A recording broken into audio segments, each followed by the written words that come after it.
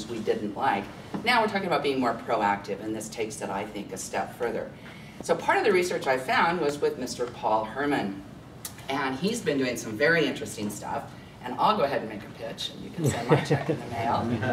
His book is fascinating, and he's developed portfolios, equity, fixed income, and real estate that can be analyzed for their social impact and social factors and sustainability. So I'd like Paul to talk about that and some of the evidence that he's discovered and proven that this is things we should be doing absolutely under our fiduciary duty. So thank you, Paul. Great, thank you, Lauren. First of all, thank you everybody for waking up early on a Labor Day morning and sharing, and to our friends from Japan, Ohayou gozaimasu. Hajime following this. So this is meant to be a conversation, and so if you have questions, please ask them along the way. So I'm going to give an overview of some of the evidence of how impact investing, what impact investing can be, and why it can be just as, or potentially more compelling than traditional investing. So again, if you have questions, feel free to ask along the way. I will set this up, and thank you, Lauren, for the recognition of the book, which is actually available on ebook as well. It's integrated into 18 curricula, including Presidio Capital Markets, and I just discovered it's an audiobook as well, which you can get on Amazon or Audible. So we're going to talk about, Lauren mentioned the word ESG. So ESG, does anybody know what this stands for? Yeah? So what is it? Environmental, social, and governance factors. And so you'll actually see reports on environmental social governance come out from BlackRock, which is a $1 trillion asset manager across the way. If anybody has any iShares in their portfolio, those are BlackRock products. In addition, UBS just put out a big publication, ESG Investing, saying that there's strong client demand, and that clients are across all types of investors are demanding this. Individual investors, institutional investors, high net worth investors, and the like. So when you hear that term ESG, you can think about that. It's different from the historical definition of something called SRI, socially responsible investing. So in the 1980s, when apartheid was occurring and culminating, the end of apartheid was culminating in South Africa, there was a large protest by students, not unlike students protesting today about climate change, to divest South Africa. And today some of the students are not only seeking to do more impact investing for their college endowments, but also city, state, and county pensions, working with nonprofits like 350.org and Go Fossil Free are doing the same. So there's a lot of energy, both this week with social capital markets, the leadership that Lauren is showing on the Impact Investing Initiative, in trying to bring this to institutional as well as individual investors. And if you don't have a book yet, there's books at the back. That's a summary of conversations that Lauren has led and stimulated in concert with the Federal Reserve. So the San Francisco Federal Reserve helps to publish material as well as host conversations to do that. So lots and lots of positive energy and enthusiasm. And so before we go any further, please read this. This just says, like some of you in the room, I'm a registered investment advisor. Everything we're going to talk about is for your information and education. There are no investment recommendations implied in any of this, and past performance is not indicative of future return. Okay, so the intersection of impact investing for me and what several people see is that there's people who want to do good, and there's people who want to make money. So raise your left hand if you want to do good. I imagine it would be most of us. And raise your right hand if you want to make money. Okay. Now raise both your hands if you want to do both, like you already are. So this is what impact investing, ESG investing, socially responsible investing is about. It's about doing good and making money at the same time. Now to get that message across, sometimes we need to just talk from this vocabulary. So to get traditional investors, whether they're trustees of pensions and endowments, whether they're advisors and brokers in big or small financial firms, we need to approach it from Well, how do you make money? Because the history of social responsible investing is because they have sought to reduce risk. And however we distill this going forward, if you remember just one thing from this morning, this is all about reducing future risk. The risk of environmental, social, and governance risks.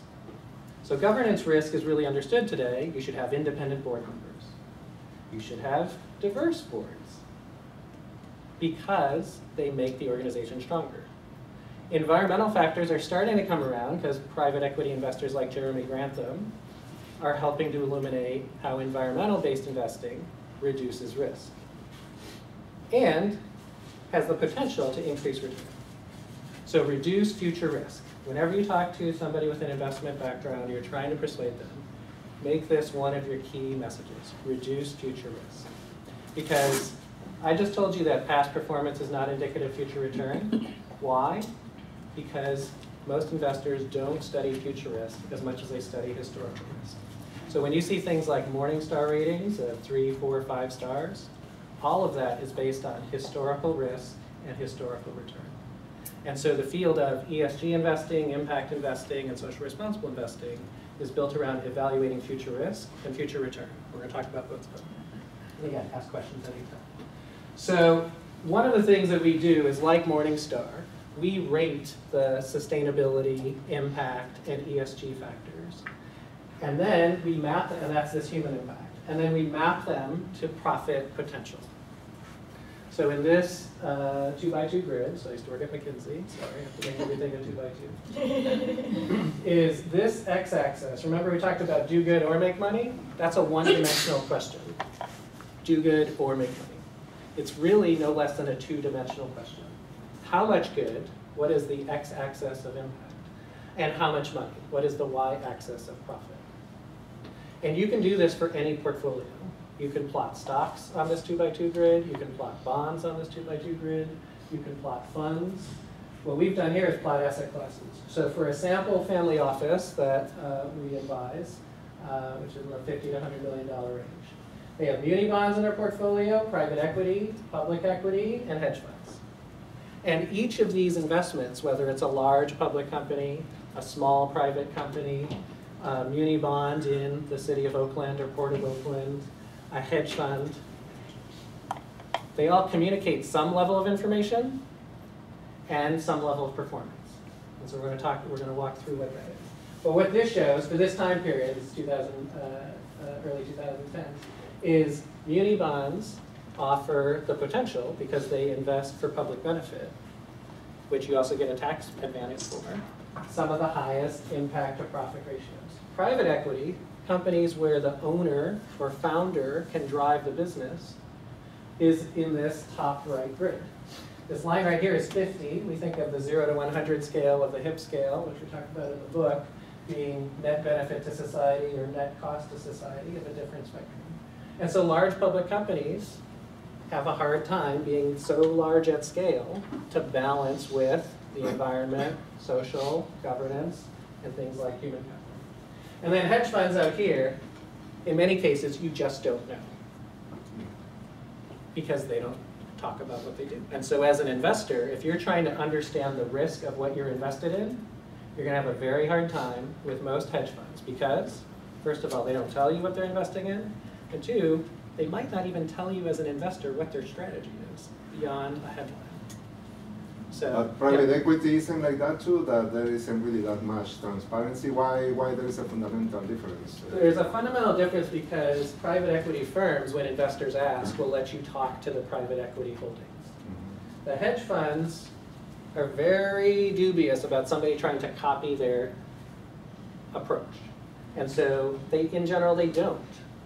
The leading hedge funds do, but that's why you're seeing, after the 2008 meltdown, hedge funds opening up public market vehicles, because there's so much skepticism around the lack of transparency, the ability to see inside the hedge fund, and the liquidity. So hedge funds usually don't let you take your money out for 3, 6, 9, 12 months. And so there's a move to public funds. And you're meaning mutual funds by equity mutual funds, correct? Yeah, in this case, these are all stocks in that. We now have the ability to do stocks and bonds. So if you got a bond mutual fund indicator, that would be different, right? Yeah, it would. And there's some that are a mix of stocks and bonds and target date. But that's not part of that? Not this particular one. Got it. Yeah. Okay. Thank you. So how does this work? So who here owns an S&P 500 mutual fund? Okay. All right. When you're investing in that fund, this is the top 500 public companies in the U.S. It actually has about 30 to 50% international revenue. So you're buying a US-based company, but you're buying all the markets that they're in around the world. Now, back in 1975, the market value was 83% physical capital. Land, buildings, computers, tangible assets. All things that sit on the balance sheet. Today, since about 2005, 80% or thereabouts, this is not an estimate, this is the actual number, 80% is intangible. So anybody know what an intangible asset is? It's a goodwill. So goodwill. Brand. Patents. So goodwill and patents are all on the balance sheet. But this 80% is off balance sheet market value. Yeah. This is the price you're paying in excess of what's on the financial statements. So is that roughly a price to book ratio? So it's roughly a price to book ratio. Yeah, the patents are only the cost of development, but not the real value that you can earn. That can be 10 times, 5 times. It depends on the patent. Yeah, sure. But what other factor could be in there? The value of the patents in excess of their cost. What other value could be in that 80%? Human capital. Human capital. People. Does anybody know where people are on the financial statements? Costs. They're an expense on the income statement. So remember in econ you learned like the factors of production are land, labor, and capital. Land is an asset, labor is an expense. So how we've gotten ourselves into a situation here is when CEOs of public companies want to deliver profit, typically their number one cost is people. So to increase profit, unless you're growing revenue, you need to reduce costs. And the cycle that we're in is reducing people costs, or switching out people costs, switching out high cost labor for lower cost labor, or high income labor for lower income labor. So inside this 80%, I will challenge you to find companies who know how to drive the value of this 80%. Because those are environmental, social governance factors and human capital. Right? I've got a kind of broad question that just hit me that having heard you give this before. Yep. People expense, people asset means the company owns people, so therefore that creates a philosophical challenge that we can't own these employees. So therefore, what's the middle ground that we can offer that value without making it like the company owns that Sure. people? So it doesn't necessarily mean that the company owns the people. But I mean, that's where the framework could go, so how do we It could address go. Yeah. It could go backwards, 150 or more years, Yeah, into companies owning people. But essentially the workforce and the value it provides is an asset. So how do we quantify that so it doesn't go backwards? Right. So that's actually already been done. And I'll show you a chart where that's been done in just a moment. Okay, thank you. Yeah. All right. So next time you're talking to somebody inside a public company, ask them if they know what drives their market value. And they're going to say, of course we know what drives our market value. And then talk about what's the either price to book or tangible versus intangible. And ask them if they understand where that comes from. Because in general, companies don't have metrics for the 80%. They have metrics for the 20%. They don't have metrics for the 80%. And this 80%, if you're holding this and you don't understand where this is coming from, just like owning a hedge fund where you don't understand what's owned in it, you're not going to know why this is going to go up or down. All right, so that's why this is so important. And so interestingly, there's a company where that data came from, Ocean Tomo. And Ocean Tomo actually ran an investment fund called the Ocean Tomo Patent Exchange Traded Fund from late 2006 and then stopped in the first quarter of 2012. And for that time period, This red line is the S&P 500. This blue line is a fund of US-based or US-listed stocks, both international and US companies. And that returned 7%, whereas the S&P was down 3% total for this time period. All right, so this is a difference of more than 10 points. So that should be a really popular investment opportunity, right? Why did this fund shut down in 2012? Because not enough people, investors, advisors, brokers, institutional investors were investing around the 80% of value that you can't see, the patents. All right, so that's weird. So does anybody work for a best company to work for? Fortune's 100 best companies to work for? All right, if you're not and you're looking for a job, they're hiring 96,000 jobs by these top 100 companies, including Bay Area companies. And if you go there with your LinkedIn open, it'll actually tell you who you know there. So since 1998, Fortune has accumulated the 100 best companies to work for. And this guy, Alex Edmonds, who's a Wharton professor, has taken that data from 1998 to 2010, now 2011, and says, does the stock market fully value these 80% intangibles? Does employee satisfaction make stock prices go higher or lower, or the same? All right, so what do you think? Does employee satisfaction go higher? Higher, raise your hand. Yes. Okay, anybody say lower? Anybody say the same? Okay. I would say higher, but for not reasons that are obvious, because the companies are run better profits, but they're not saying we want to invest in it because the employees are happy. Okay, could be the case. So here's the result. We'll have to unpack why. Is for this time period, for the S&P and Russell indexes, the average return over this time period per year was 4%. If you bought the 1998 best companies to work for list and just held it, like a lot of investors buy and hold, it would have returned 6.5%. If every year you'd buy the best companies to work for and sell the ones that fell off the list, you could make, in this time period, 11% per year. Yep. Kind of a silly question. Is that beta adjusted at all? It is factor adjusted. Yeah, yeah. So you can go, if you want to know more details, Alex Edmonds has the academic paper. He adjusted for size, industry, and factors. Okay, so this should be a very popular fund, shouldn't it? Mm-hmm. And across the bay, whoops, so across the bay, Parnassus has, a mutual fund company has the Parnassus Workplace Fund. And they don't apply this exact, they don't do it as an index. HIP now does it as an index. But what Parnassus does is it takes that list of 100, which actually are only 45 public companies. So this is based on the public companies. There's actually 45 private companies and 10 nonprofits. So Teach for America is now on the list of the best companies to work for, as well as 8 healthcare systems, nonprofit healthcare systems. So what Parnassus does is it takes those 45 and then it buys and sells inside those 45, an actively managed strategy, which I cut the chart, but you could look it up on Google Finance. So what's happening here is in this 80%, as the companies are pressing lower on switching out different income jobs or different jobs altogether, is the US workers' share of GDP is now the lowest on record that the Fed is tracking. And simultaneously, corporate profits are the highest ever on record as a percentage of GDP. And the reason that's happening is either fewer jobs or jobs that are not US workers.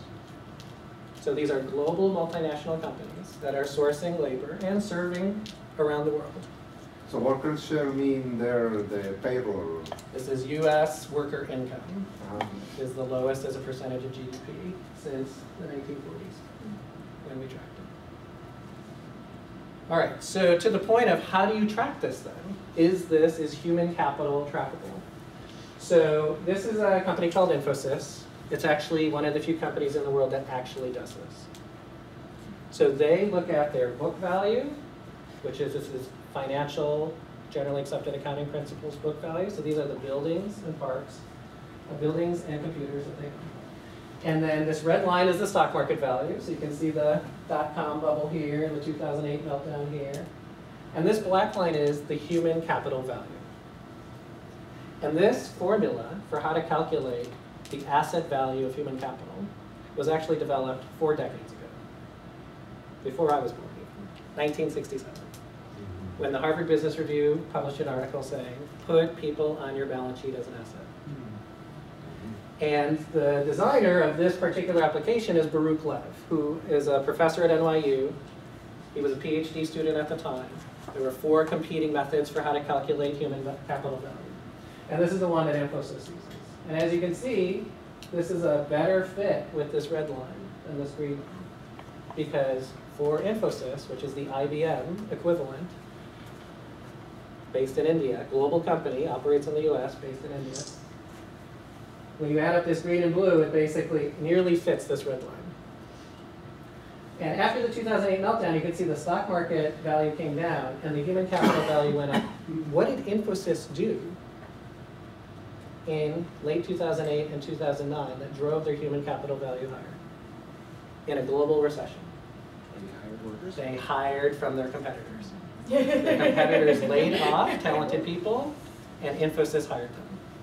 And when they recovered, you can see the multiplier value went higher, just like it did in the past. So this is why human capital, environmental capital, social capital are all important factors. They at least correlate with market value. But here's the really compelling reason. These are market growth rates. This is a subsegment of the industry growth rate for these factors: food, electricity, fuel, healthcare, building products. So the US industry growth rates are here, single-digit growth. This is double-digit growth. What are those markets? Organic food, growing at double digits versus single digits. Renewable energy, growing at double digits versus single digits. Alternative fuel, growing at double digits versus... This is a top-line revenue driver. Those are all, I mean, low numbers, percentages. You get the highest percentages Yeah, I know. So, I mean, from the current smallest market. But do you want to be investing in serving single-digit markets with high competition, or do you want to be invested in double-digit growth markets where you can be the leader? So these are questions for companies to ask about where is the growth coming from. This is top-line revenue growth. And so companies that are serving these top-line revenue growth, which include companies like Dow, DuPont, General Electric, industrial and material companies. When you go to the Dow or DuPont homepage, they're talking about sustainable agriculture. When you go to General Electric's annual report, it references Eco-Imagination, which is more than 15% of its top-line revenue. So this isn't just small ventures focusing on small, high-growth markets. These are large companies serving double-digit growth markets that will become large markets that may eventually migrate to being single-digit growth. But this is how you create growth. So what this means is this 80% intangible value, if you go up the chain. So when I worked at McKinsey, one of the things we did was how do you create shareholder value? So shareholder value is your market value divided by your weighted average cost of capital over a period of time. How do you get your market value? It's the profit, which is revenue minus cost. So either you're creating products that are growing revenue, or you're managing business that are managing these future risks and optimizing your cost structure. And when you do that, when you take this human needs-based view on companies who are made up of people, whose #1 cost and asset is people, employees get motivated. I want to solve a social problem through business. I want to solve a social problem through investing.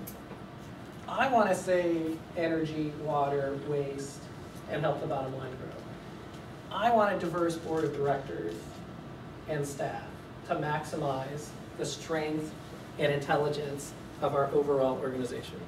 So when you do that, all of these factors map directly into the financial statements. So one of the things we do at HIP is we actually quantify what that does at the revenue, cost, capital spending, cost of capital. And you can look at it from what products you're selling, how you're managing your cost structure, how you're competing against your competitors, and you end up with both an impact score and a reduction of risk and a potential enhancement of return. So now even Harvard knows this. Harvard has done a 15-year study of public companies based on data that's similar to the data that we use. that shows that low sustainability companies lag high sustainability companies around results. Not around this historical thing of do you have a policy, a safety policy, an environmental policy. That actually doesn't have a high correlation. BP had a safety policy and environmental policy before they polluted the Gulf of Mexico. So companies that sustainably and systematically integrate solving human needs in a way that correlates with their business model to serve new customer markets that are high growth markets and more efficiently manage water. Around the globe, we systematically undercharge for water. We're all getting, at least, we're all getting a free ride till the water is at risk. Like, as we know, Yosemite is on fire. 85% of water in San Francisco comes from the Hetch Hetchy. Should the water ash pollute the water? The San Francisco water supply and Bay Area water supply could be affected. Do you have to back that? Yeah. It looks, just that all of the delta was cured before like 1999, and then since it's been tracked.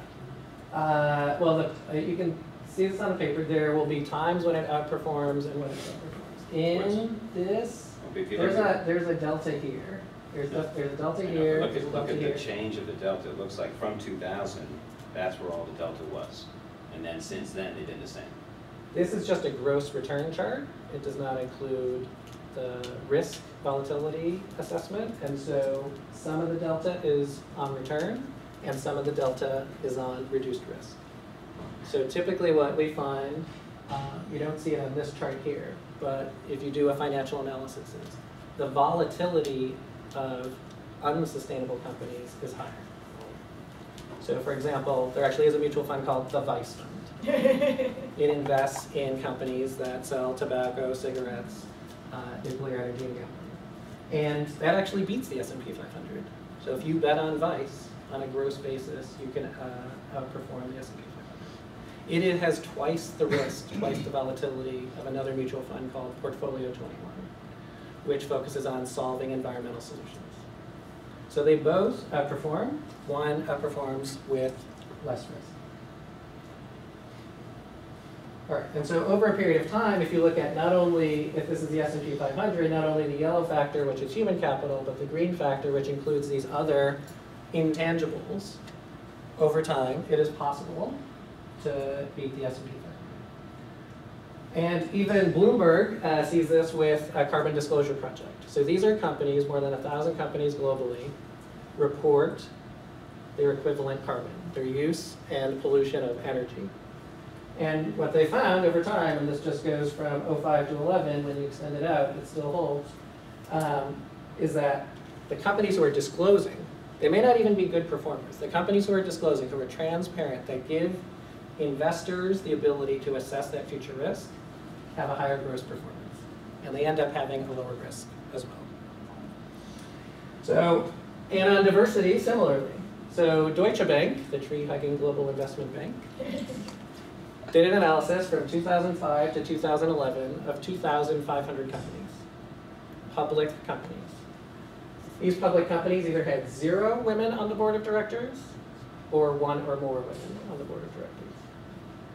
So for companies with 0 women on the board of directors, and they exist, they had an average return on equity of 12% and a more volatile line than companies with 1 or more women on the board of directors, which averaged 16%, a 33% premium, with less volatility.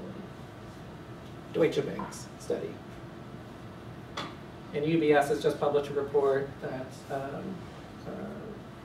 recommunicates some of this as well. All right, so the evidence is stacking up, and in actuality, there's another paper that takes all the papers that do this type of analysis and summarize them, and basically say that half to 2/3 of the papers show financial outperformance or reduced risk, and the rest are neutral, and at most one paper shows an inverse relationship. So by solving human needs, human, social, environmental needs, across all asset classes. So this is from Mercer. So Mercer's a financial consultant that advises institutions, pensions, endowments, cities, counties, states. And they've taken all 5,000 funds in their database, which are most funds, most large funds that pass institutional screens. And they split it out by equity, fixed income, property, infrastructure. You're going to hear Lauren talk about these categories. And so this red arrow covers the green portion of these lines that say the highest proportion of funds integrating some form of environmental social governance is private equity. And that maxes out of 1 of 4 funds. 3 out of 4 funds are not looking at the ESG factors about future risk and potential return. The lowest, hedge funds, also fixed income, which includes muni bonds, which are supposed to stimulate local investing in infrastructure. Port of Oakland, City of Oakland, Oakland School District. So all of these are 25% or lower, some in low single digits. And so the investment funds have not yet caught up with implementing factors that reduce risk and can enhance return. Yep, Do question? you know if those percentages are percentages of number of firms or assets under management? This is supposed to be of firms. It could be that they have a higher percentage of assets under management. It's not that different. When you put in assets, Mhm. it's similar to Okay. Do you have a question? Okay, so you go to Mercer to check out a little bit more detail. So what you can do as an investor is you can actually apply this to how you track different asset classes by their impact. In this case, it's the HIP score, their yield, return, liquidity, and risk. And so for numbers-oriented people, this is an exciting graph because it looks like air traffic control. But you can convert it into something more visual that shows you on this axis, instead of impact, this is risk, this is return. The size of these bubbles is the proportion of a portfolio. And green, yellow, red is positive impact, neutral impact, negative impact. And so for this particular portfolio, you can see the bubbles above or below the efficient frontier, which is this is supposed to be the optimal trade-off of risk and return. So in some cases, you see either low transparency or low sustainable performing up here, but you also see some performing competitively here. So this is one investor's portfolio. It's not a market portfolio. But you can visualize your portfolio now, not just in risk and return, but also impact. So this is like a 3D version of that first graph of how much impact and how much profit. So locally, you can invest locally in local banks. So like One Pacific Coast is here in the East Bay, New Resource Bank over in San Francisco. These is how you allocate your cash. You can do this across muni bonds, cities, counties, states, education, and the like. You can start to rate like a water utility based on their quality of water. So this is publicly available data about performance, about utilities that serve you, who are nonprofit or government operated, that you are funding a tax benefit for, to see how competitive they are. And now you can start to put them on a competitive graph of who's serving citizens and customers the best. And potentially, it's also an indicator of risk. So we did this for all the cities who have filed for bankruptcy in the past 15 years. And every municipality that's filed for bankruptcy has had, when we went back and did the data, a low HIP score. Low service to customers, low reinvestment. I'll have to pull again. So, and today, when you get a bond rating from S&P, Moody's, or Fitch, you're getting something paid for by the issuer, not by the investor, and they are rating the financial impact of the next 3 to 5 years. They are not rating the full life of the bond. So that's a missing element of doing impact investing. All right, so that's the ad. So what we have put together is if new capital and new jobs went to impact investing, which are growing at double digits, that full employment is possible, faster than expected. Because historically, when we analyze the Bureau of Labor Statistics data, jobs in the impact sector are growing, while jobs in the business sector without impact are receding. And that government jobs, which did grow in the 2010s, are now shedding jobs. So if we want to rebuild society, if we want to foster middle-class income, expansion of job growth, if we want to build on innovation, we can accelerate the path to full employment faster. All right, so that's a very distilled version. Lauren's going to show you how that applies in a place-based operating way. And I'm really excited that she can show this to you because she's looking at it from a trustee's point of view.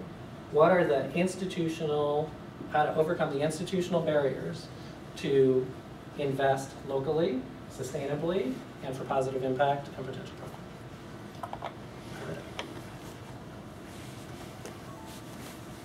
So you can see after collecting some evidence, it's like, we have to do this. And I realized that from the United Way's point of view as a chairman of the investment committee and understanding my fiduciary duty is like, of course we have to do this. If we don't do this, it's going to be crazy. And then let alone the idea that we want to align with our mission. Yeah, so, just do down arrow. Yep, there. So I've told you a little bit about how the genesis was. Just somebody said, you know, what are you doing? I said, nothing, we'll look into it and get back to you. So that's, the more I looked into it, this was from the Heron Foundation. This was a really insightful one. This talks, some people were thinking that impact investing is predominantly in private equity right now because you can really point to the impact and you can often get that kind of transparency that you want to see. But really, impact investing is an entire scale with the grant being on the far end. There's no financial return and a lot of impact, or you get up here and you've got lots of financial return and lesser impact, or lesser liquidity, or some other sort of trade-off. So I think of it as a continuum. We can't have the same amount of impact with the same kinds of securities because you have to have a diversified portfolio and you give up some in this trading off idealism and pragmatism. And then there's themes, and the one we took a look at, this came out of the Rockefeller white paper, but community development, you know, you can put your cash in community CDs, some notes, microfinance. Activism with the public equity, that's the way you have impact in stocks, is corporate engagement, or venture capital, real estate, affordable housing. So in this kind of graph, we were looking along this community development as part of our proxy for reducing alleviating poverty by half by 2020, and they're doing it. They've got people on the ground, meeting people, helping them, and I thought, what if we could get them more money to do this? And so what could we do with our little $4 million portfolio, knowing that we needed to make market returns to meet our fiduciary duty and not take any extra risk. So there was a process offered in the research that says, articulate your mission. That's the first thing you want to do, because if you can't have a defined mission, then you're going to not know where to take it. And your themes, and within our alleviating poverty, community development, affordable housing, employment, we went to the United Way staff and said, you guys know all about poverty. What are the drivers of poverty? What are the drivers to get people out of poverty? And they said, well, there are two really important, outside of education and things like that, but job and affordable housing and access to medical care and transportation. Those are the sorts of things. And we said, okay, that's the kind of stuff we can at least begin to look at and develop a portfolio. But there was nothing that existed out there that would align us with mission, let alone align us in the Bay Area. So we started talking to money managers and saying, how could we build this? And what did we want to have as the characteristics within this? It was curious that the board member at the United Way who challenged us with this question, she was really coming from a labor point of view, and her idea was, I don't want Walmart in the portfolio. I said, you know, we need a little bit better definition than that for our investment policy statement. So we wanted to have a rules-based process about what would end up in the portfolio or out of the portfolio. So it could be objective and not subject to any one board member or trustee's point of view or particular value system. So we knew we had to create some common values that we could agree on. And the universe of stocks was the first question. If we want to invest in the Bay Area, how do we do that? Fortunately, we found out that Bloomberg has a Bay Area index. And a couple years ago, it had almost 400 companies that are headquartered in the Bay Area, and they've been tracking it since 2003. But it is a cap-weighted index, and that makes it highly volatile even against the S&P. And so we said, okay, well, that's nice to know we have a universe of stocks, broadly diversified, as we found out as we started to analyze the benchmark. And we found out if we took that BBA-CAX and checked it against the tracking error to the S&P, that we were getting either a cap-weighted tracking error, still pretty high, equal weighted, forget that, but we could optimize it. Ideally. And then we said, well, there are a few companies in the Bay Area that are missing in the economic sectors like telecom, partly because Pactel was acquired by AT&T, no longer headquartered here. Bank of America, big United Way donor, big employer, headquartered somewhere else now. So what we want to do is add back a few names that we knew were appropriate for the Bay Area and would help our diversification. So that's where the BBA CAX plus 15 was. Quick question. That one. Yeah. Quick question. The impact theory behind investing in this index is theoretically you're investing in Bay Area companies and capital going to these investments that would then drive jobs in the region? Is that your thesis? You're exactly right. We said, okay, jobs, it being a good alleviation of poverty tool, where can we go with our little portfolio? We can go to the employers. How does your cash create jobs in these stocks? It doesn't. Got it. It doesn't, because it's an indirect impact through corporate engagement. And I'll tell you how we decided what those factors were. Thank you. Yeah, we'll get to this. But so far we're just still trying to figure out what's our underlying universe and what would be the structure of the portfolio. So BBA, CAX, the Bay Area Index, plus a few others in an optimized format, we could end up with a broadly diversified portfolio tracking the Russell 3000, and we said, okay, let's talk about adding these other guys and then looking at how concentrated that portfolio should be. And so we had all those metrics. Then we said, now let's add the social factor. And some factors have a lot of impact on your mission and some have less. And so this is bullseye is a very familiar target idea that people can use to understand you can have some impact or moderate impact or no impact, but hopefully you do no harm, at least with your investments. And within the database that we were using, there were 25 categories with corporate governance containing like a mix of 7 or 8 of them. So our job creation was one of the highest relevant to poverty things. Labor relations, that was understanding the workforce, how many strikes, do you treat your employees well, and corporate recognition, something Paul brought up, the top 100 companies. If you're working for a good company or you feel like you are, that's a good sign. Moderately relevant, we thought, and this was done in a group session of the investment committee and some other staff and board members from the United Way.